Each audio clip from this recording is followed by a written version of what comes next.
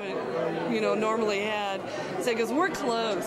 So they tried to separate us into two schools, and our sophomore year. And I said, it seems like at the post situation that's made us closer than anything else was the fact that they, you know, tried to separate us, and we got real close at Kokomo, and we got real close at Hayworth, and now we're all.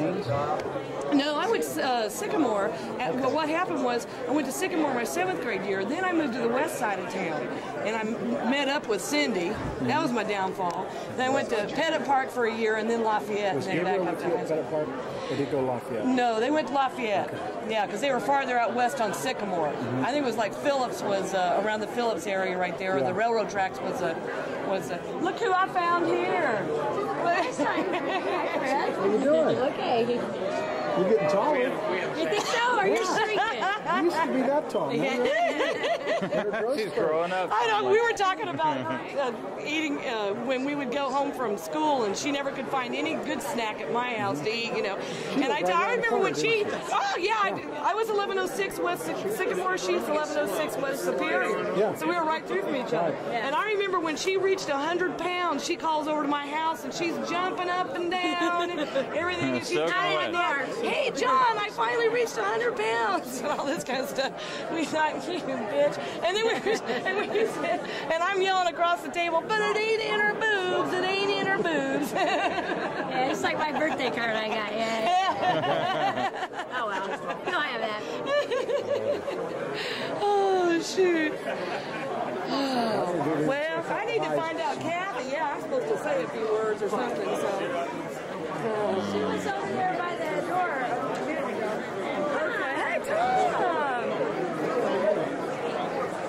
Hey, Tom. She's in the bathroom. This is Tom Baylor, Shelia's husband.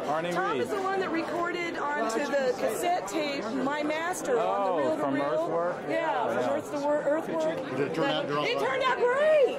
Well, we made a copy from it, and I've been using that to make more tapes on. Oh yeah, that was. I had to stop the reel to reel like every song. Oh, I can. To clean the head because there's so much stuff coming So off. dirty. Right. Oh yeah, I couldn't believe it. Well, you know, I was talking to Spider last night. He was with us. He set that whole thing up in Peru for us to do that little recording session.